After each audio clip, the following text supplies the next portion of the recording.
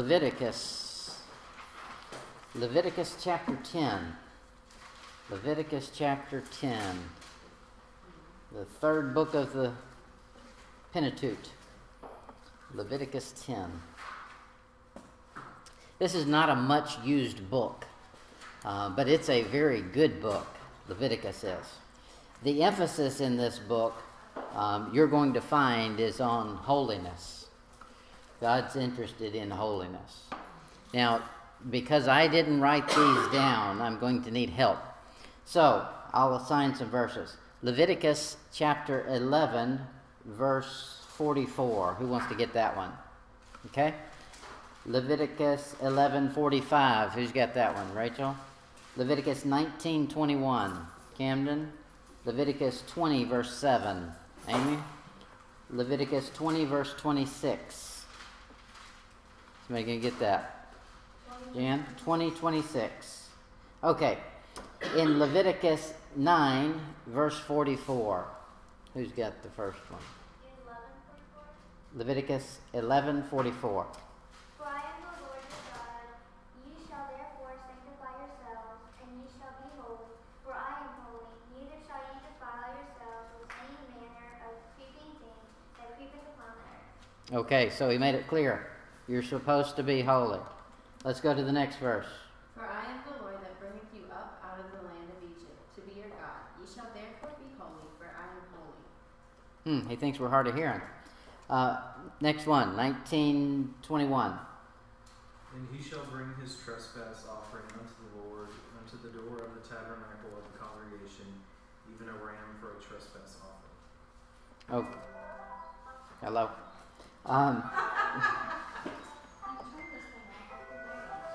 20, verse 7. Who's got that one? Okay. Sanctify yourselves therefore, and be holy, for I am the Lord your God. Okay, he's making his point. Verse 7. Oh, you just did 7. Verse 26. 20:26. Mm-hmm. And ye shall be holy unto me, for I the Lord am holy, and have severed you from other people, that ye should be mine. In this book, there's a repetition that you start getting used to. And what you'll see is the word holy. 94 times the word holy pops up. He intends you to take note of holiness. This book is all about, Leviticus is all about how to be holy, because you don't know on your own. You may have your own idea of how to be holy, but God's going to give you his idea in this book, what God considers holy. It's an emphasis on abstaining from evil in this book and abstaining from appearance of evil. God goes one step farther than what man would do. Man says, I'll abstain from evil, but I'm just going to act like it. I'm going to go right as close as I can to the line without stepping over. God says, no, don't even go near it. Abstain from all appearance of evil. And that's what the book will show you. You'll see there's a lot of sacrifices that are given in this book. Lots of them. Lots of animals. You bring an animal for this. You bring this animal for this. You bring 2 or 3 different type of animals. All the animals that you'll bring are non-carnivorous. That is, they don't eat other animals. They could be pets. They're tame animals.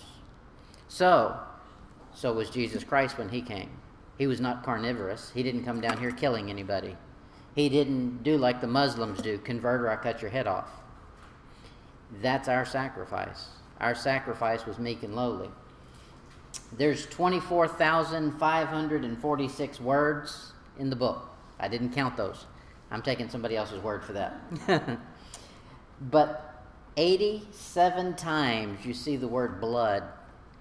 Holiness and blood are words that you will just see repeatedly. They kept popping up in the book. Another one is 87 times the word holiness. Atonement, 45 times. Those are all good Bible terms you need to know.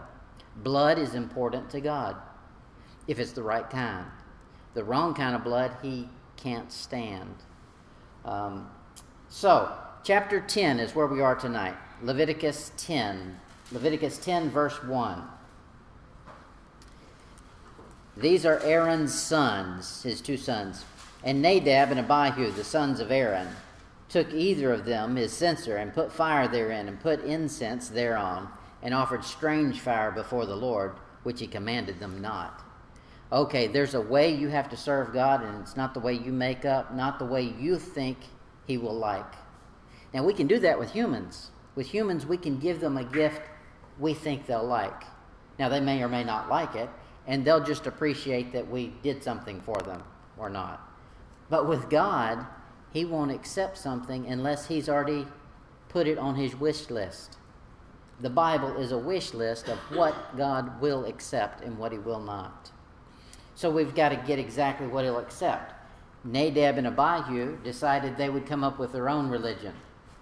You know, why get the fire off of the altar? That's a perpetual fire that was supposed to be there and continually burning. Well, they said, well, you know, we're always doing that. Let's just do it our own way. This is easy. And that's the key to most religion, is what's easy. It's not about that. It's about what God will accept. Strange fire in the Bible here was a fire that was not kindled from the brazen altar. That's the altar that sat outside the tabernacle. You find that in Leviticus 9, verse 24, and chapter 16, verse 12.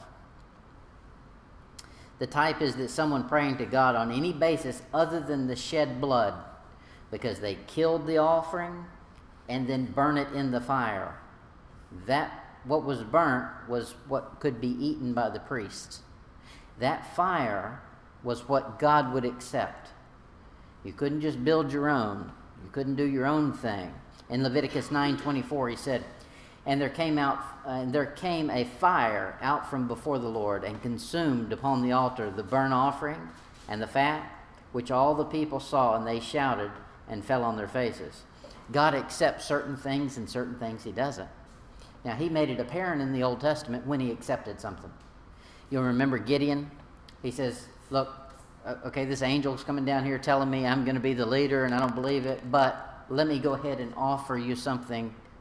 And then he saw the fire come down and eat it, took it up. So he knew that was a sign. He was a Jew. They needed a sign. So he knew, okay, the fire fell from heaven and devoured it. I know that was really God. Repeatedly you see that. In Leviticus 16:12, it says, And he shall take a censer full of burning coals of fire from off the altar before the Lord, and his hands full of sweet incense beaten small, and bring it within the veil. There was something that fire was for. That fire was intended to be part of the process for what the priest got to bring into the most holy place.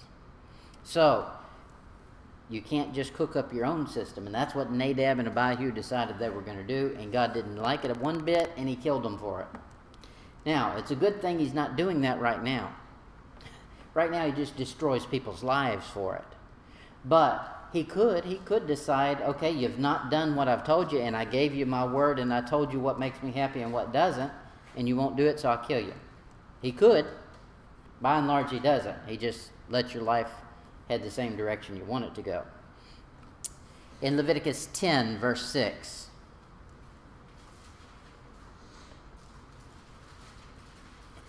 God killed Aaron's two sons.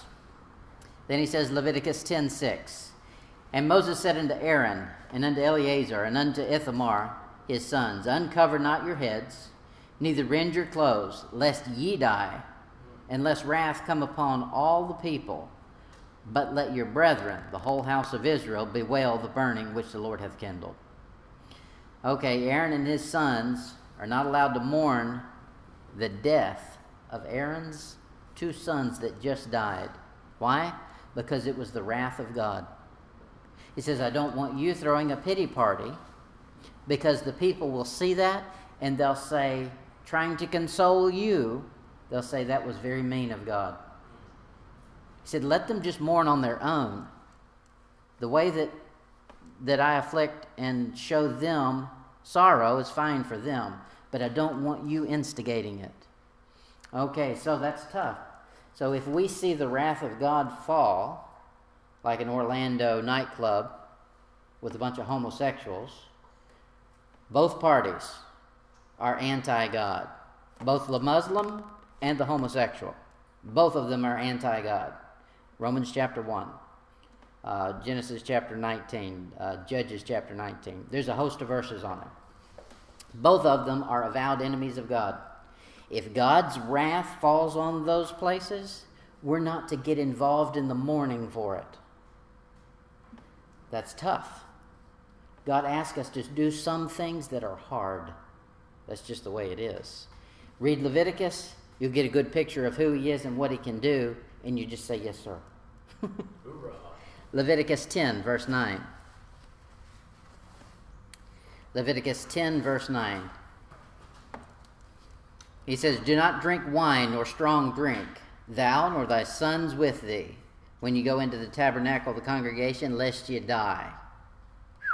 That's pretty tough. He said, you're going to be drinking? I'll just kill you. This is God talking. I don't think I would risk it. It shall be a statute forever throughout your generations.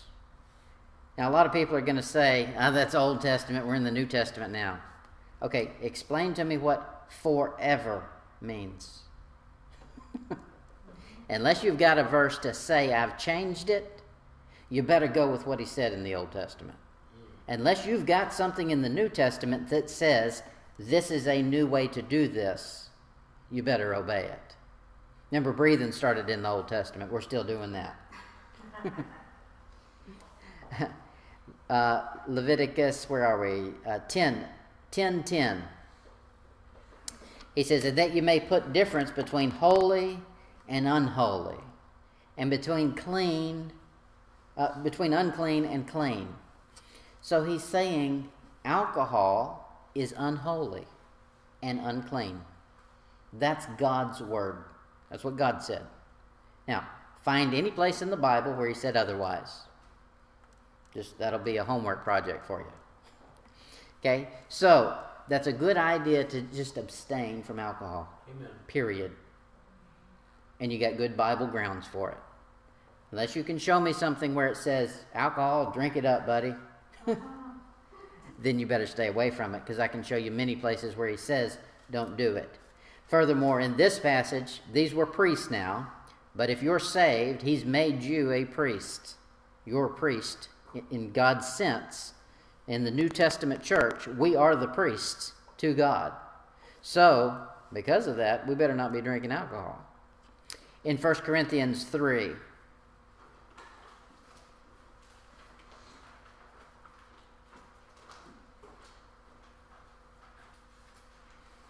1 Corinthians 3, verse 16. I don't know why this is so hard tonight, but man, we got some tough passages. 1 Corinthians 3:16. I thought this was going to be Joel Osteen night, huh? 1 Corinthians 3:16. Know ye not that ye are the temple of God, and that the Spirit of God dwelleth in you? If any man... Is that me? That is wicked. If any man defile the temple of God, him shall God destroy. That doesn't sound real pleasant, does it? Him will God destroy. For the temple of God is holy, which temple ye are. So he said, your body that I let you walk around in, that thing I consider holy, because I purchased it. If God owns it, it's holy. It's his. He says, if you're going to destroy that thing, I'll destroy you. So, no brainer, stay away from alcohol. 1 Peter 2, verse 5.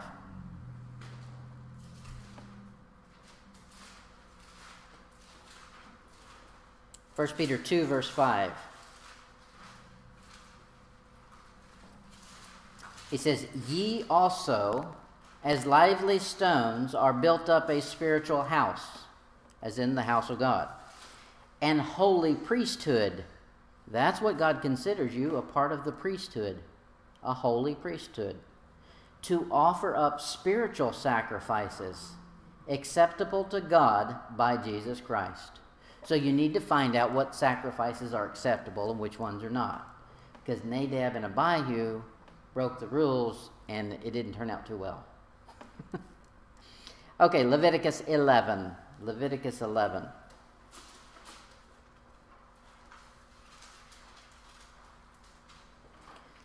Now, I've read this passage, let's see, at least 100, maybe 200 times.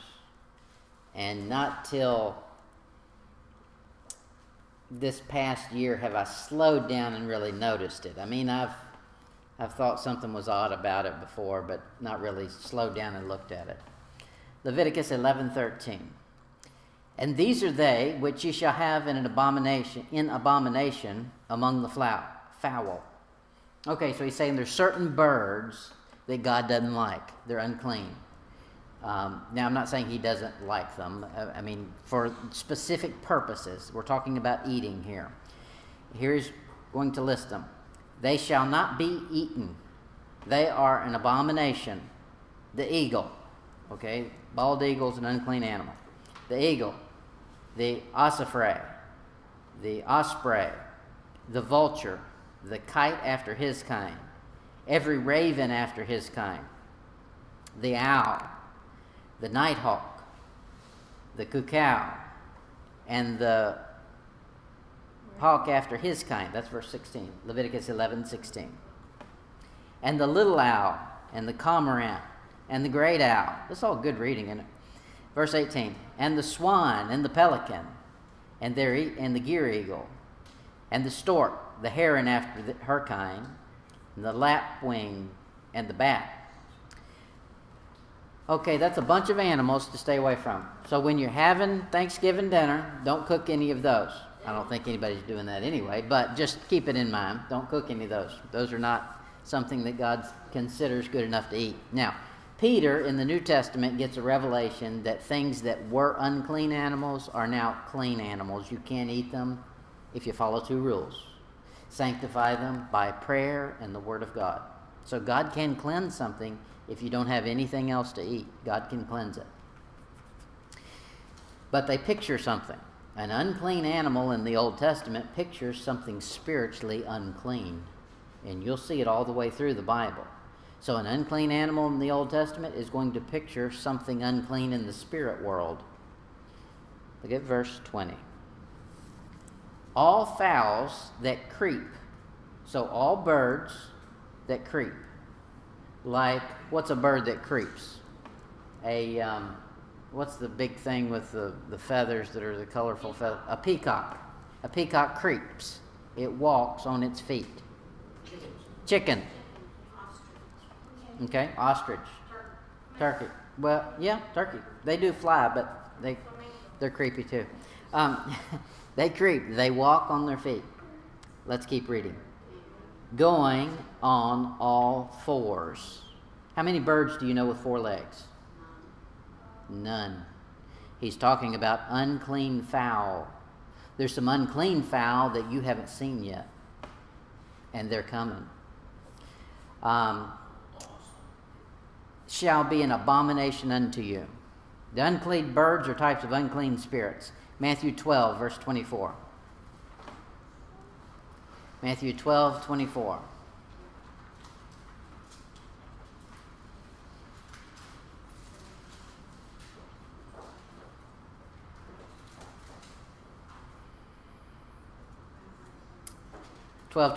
Matthew 12:24. But when the Pharisees heard it, they said, "This fellow doth not cast out devils, but by Beelzebub, the prince of devils."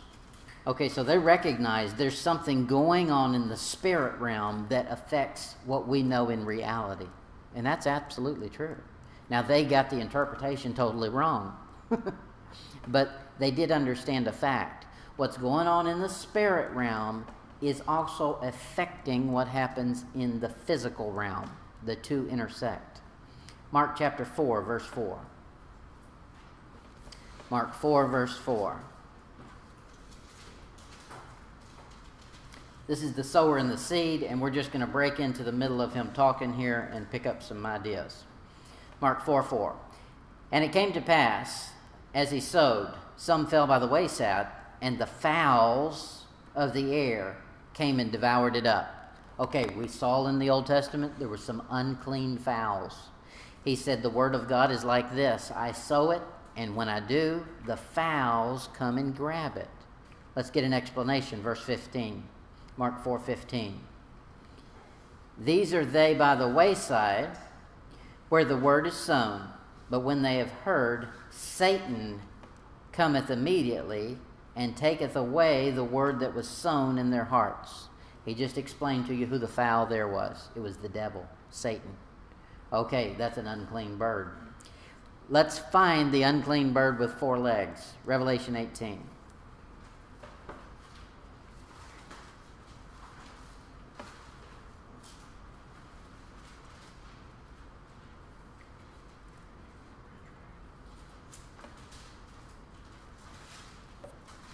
Revelation 18:2.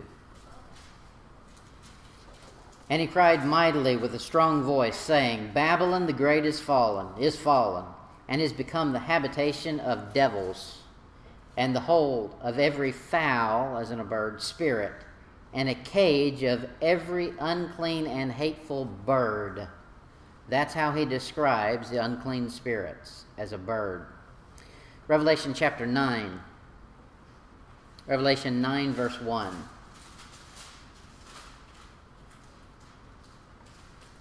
Revelation 9:1, it says, And the 5th angel sounded, and I saw a star fall from heaven unto the earth.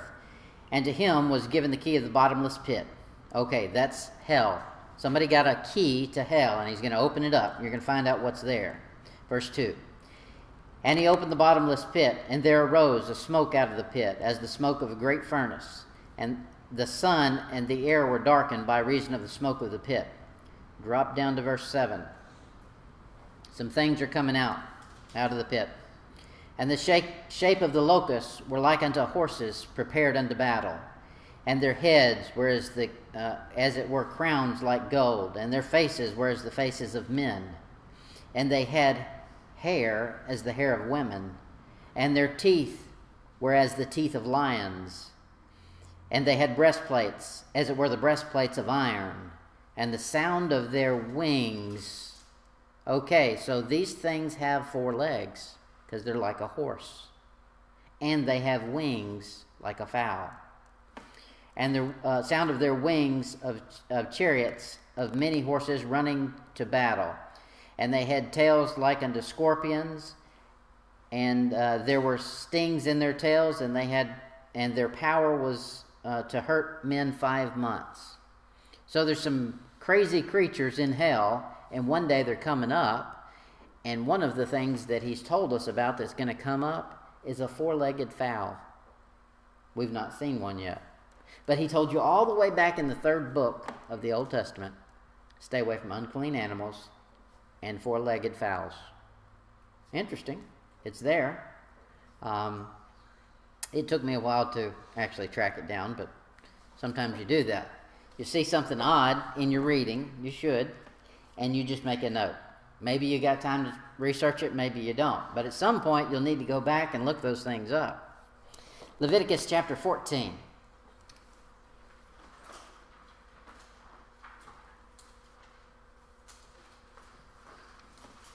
Leviticus 14:14. Leviticus 14:14 says, And the priest shall take some of the blood of the trespass offering, and the priest shall put it upon the tip of the right ear of him that is to be cleansed, and upon the thumb of his right hand, and upon the great toe of his right foot. Okay, this is important, else he would not have said it. Right. We need to observe it, and we need to make note of it. A lot of things in the Bible you read and you think, man, that's just monotonous. That doesn't make any sense to me, and why do I need to know all those details? Because God said it. That's all. That's all. You don't need to necessarily have some supernatural great feeling when you read it. Just he said it, appreciate it. He didn't have to say anything to us, but he put those words down, so let's read them. Now, this is the same place, the same placement as the blood for Aaron and his sons. You find that in Leviticus 8:23. Leviticus 8:23. So this is a trespass offering. The person making the trespass offering is doing this. And they're getting this blood put on all these spots, the right ear and the thumb and the big toe. But so did Aaron. Leviticus 8:23. And he slew it, and Moses took the blood of it and put it upon the tip of Aaron's right ear, and upon the thumb of his right hand, and upon the great toe of his right foot. Okay, those are all good things. Now, we can take some spiritual application from that. Now, I'm not talking doctrinal, but we can take some spiritual application from that. Spiritually, you should walk in the right place, in a place where the blood of God would feel comfortable, because after all, that's what's running through your spirit, is the blood of God. He purchased you with his own blood. Okay, there's certain places that you should walk. There's certain things you should handle, the right thumb. There's certain things that you should listen to, the right ear. Don't just listen to anything. You should judge what you hear, because you're allowing it to enter into the temple of God. What did he say about something that defiles it? I'll destroy that man. If you allow something to enter your ears that defiles the temple of God, he does not like it. Man, why are we so hard tonight? I don't know. Look at Leviticus 8:24.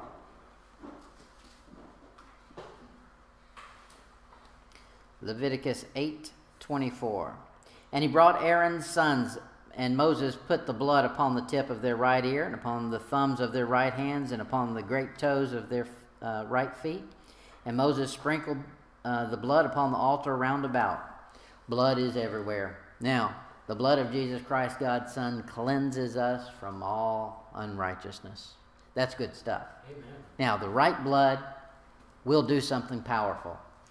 That blood has the ability to do something no other blood could do.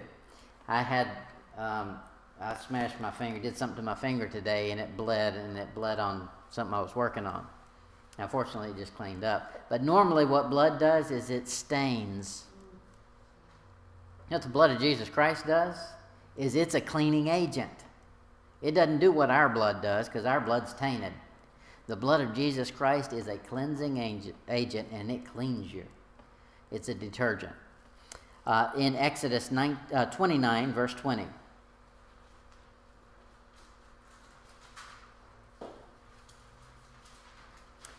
Exodus 29:20. God's serious about this blood business. Exodus 29:20. Then shalt thou kill the ram, and take of his blood, and put it upon the tip of the right ear of Aaron, and upon the tip of the right ear of his sons, and upon the thumb of their right hand, and upon the great toe of the right foot, and sprinkle the blood upon the altar round about. He keeps saying it. It must mean something. So we better appreciate it. Whether you understand it or not, you should just appreciate it. Isaiah chapter 1, verse 5.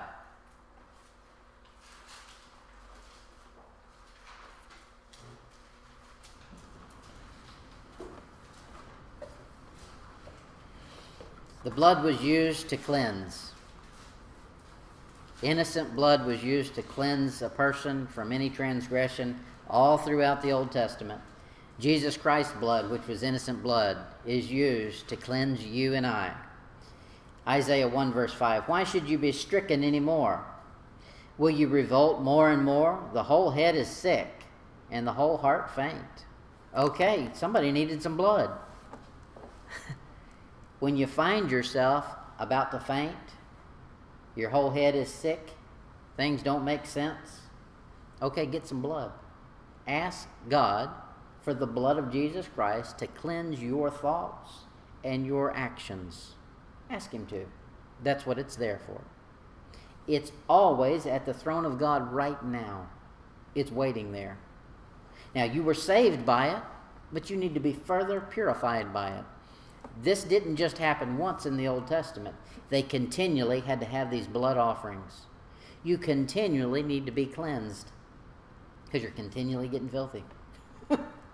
So you're not getting saved again. You're getting cleansed. Just say, God, I don't know what's going on. I need some blood poured down on me that will purify this wickedness out of me. And he'll give it to you. It's what it's there for. It's powerful. Romans chapter 6, verse 19.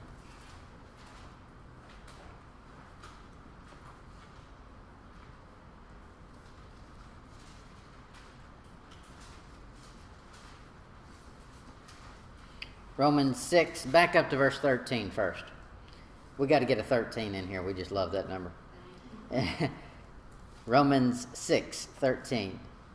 Neither yield ye your members as instruments of unrighteousness unto sin, but yield yourselves unto God as those that are alive from the dead, and your members as instruments of righteousness unto God. It's a choice. You choose. You get the say in it. Now, I don't know why God leaves it up to us to make a decision. Because we keep making the wrong ones. But He does. He does. He says, you learn it. Figure it out. I'm just telling you right now, don't make the wrong one. Yield yourself, your members, that's the members of your body, your fingers, your toes, your ears, your hand. You know, we read about the right ear, the right thumb, the right toe, all that stuff. Those all needed blood. They all need to be yielded to be made holy. Look at verse 19. I speak after the manner of men, because of the infirmity of your flesh.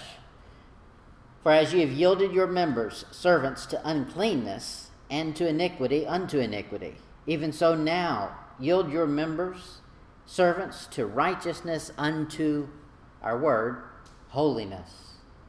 Okay. If you ran for the devil, and you ran hard for the devil, you sure better be able to run hard for God. That's the next lie the devil gives you if you want to quit his wickedness, is, well, just don't do it fanatical. Okay, you can get right, but let's just ease into this thing. No, sir. If you can run hard for the devil, you can run hard for God. I mean, who's worth more? Is God worth more than the devil? And you ran how hard for the devil? Then you ought to be able to run harder for God. Romans 12, verse 1. Romans 12:1, he says, I beseech you therefore, brethren, by the mercies of God. Now, isn't that good? Mercies. Okay, he's going to ask you to do something big. This verse is going to ask you to do something major. That's why he prefaces it with mercies. So there's some mercy from God available for whatever this chore is. That you present your bodies a living sacrifice. Here's our word, holy, acceptable unto God. And by the way, this is just your reasonable service. But guess what? God gives you some extra grace just to decide you're going to do what you should have already been doing anyway. Good stuff. 2 Corinthians 7. 2 Corinthians 7, verse 1.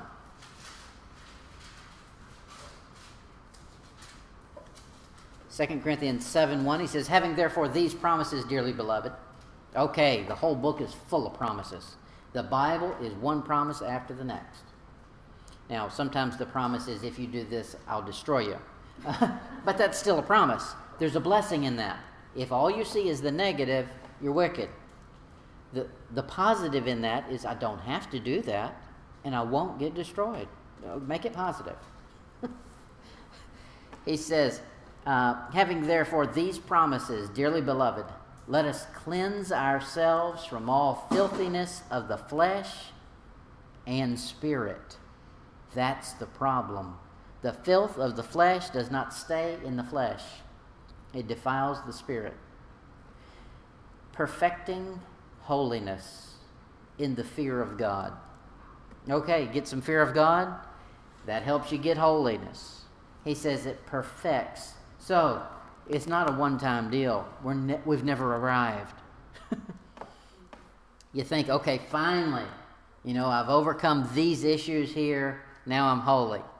Okay, God will let you enjoy that for about 5 minutes.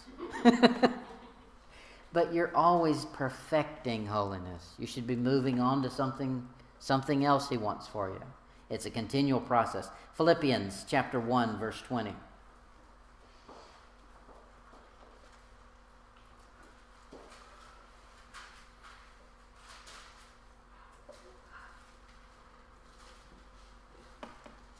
Philippians 1:20. According to my earnest expectation and my hope, that in nothing I shall be ashamed, but that with all boldness, as always, So now also Christ shall be magnified in my body, whether it be by life or by death. Okay, that's what's supposed to happen.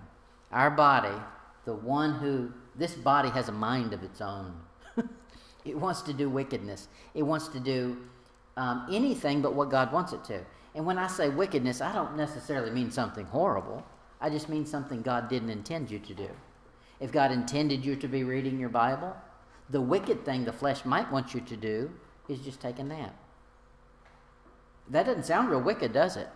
But if it's avoiding something God intends you to do, it's wicked. 1 Peter chapter 1.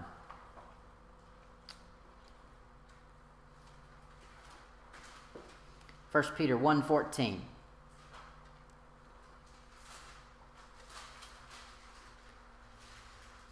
You didn't know you were going to get so much church-age doctrine out of Leviticus, did you? 1 Peter 1:14. As obedient children, not fashioning ourselves according to the former lust in your ignorance. Okay. So if you've gotten saved, you understand something. You understand you were ignorant prior to getting saved. Okay, that was stupid to not get saved. Now you are saved. Okay, so don't live like the idiot you knew before. So in order to do that, you can't continue fashioning yourself according to what was pleasing to the flesh before. Now you've got to put on a fashion show. You fashion yourself for righteousness. Put on a godly fashion show. Get the garments God wants you to have. 1 Peter 1:15.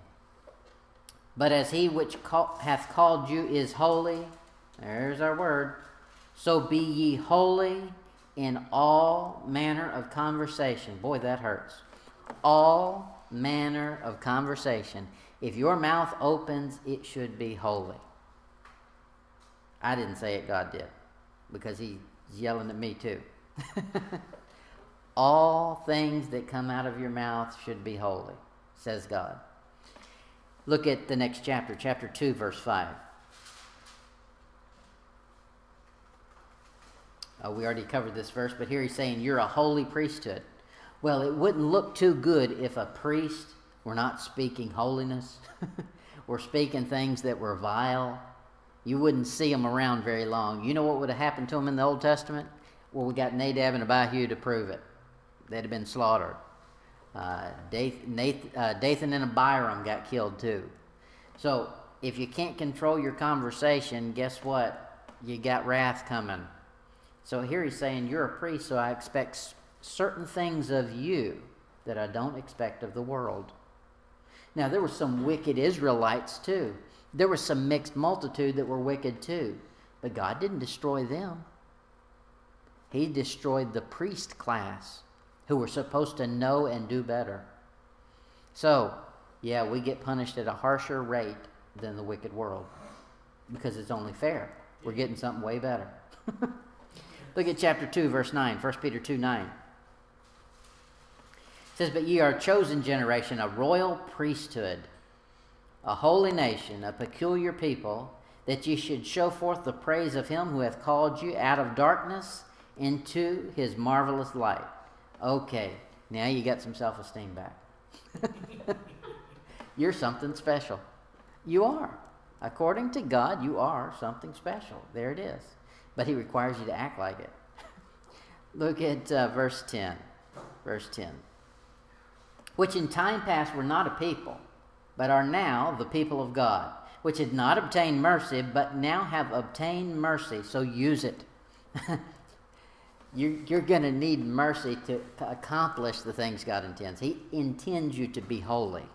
But guess what? That ain't a practice that you just snap your fingers and it happens. You're going to need some mercy. Oh, I knew better than doing that. I did it again. Mercy. He'll give it because you're special.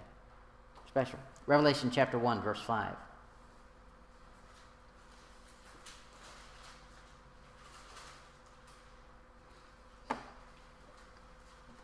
Revelation 1, verse 5.